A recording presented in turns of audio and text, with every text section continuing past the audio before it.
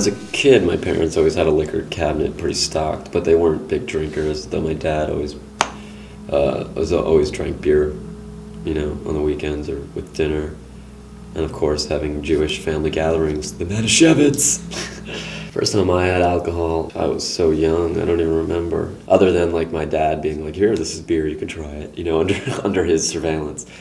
Me and my friend, my best friend in like the 5th grade, if nobody was home, we'd go through my parents' liquor cabinet or go into his parents' garage and like steal some beers and drink them out in the forest. You know, light fires, typical Beavis and Butthead situations. I mean, alcohol is probably, as much as I don't indulge these days, I don't know how I would have ever survived without it. I don't know how I ever would have gotten laid or ever met any girls, because I had no game prior to alcohol consumption.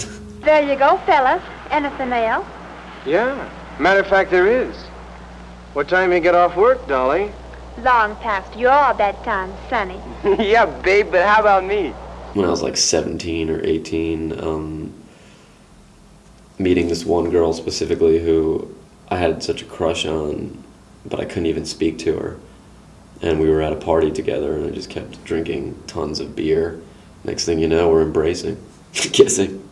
I don't know how it happened, but it just always smooths, just smooths over that path, that transition to, you know, to that girl that, or you know, to that emotion you want to express. When I was like 19, I was involved in a serious relationship. I was completely faithful to her until one night I became completely wasted and hooked up with some random girl I didn't know at a bar. It never would have happened if I was sober. The goggles were real foggy, and there was no conscience or like, this is wrong. It was like instinct told me to do this, and the drinks just fueled it. Some people I notice that I get into fights with, their personalities completely change. You know, go from super happy-go-lucky to dark, violent, spiteful persona from sober to drunk, that transition.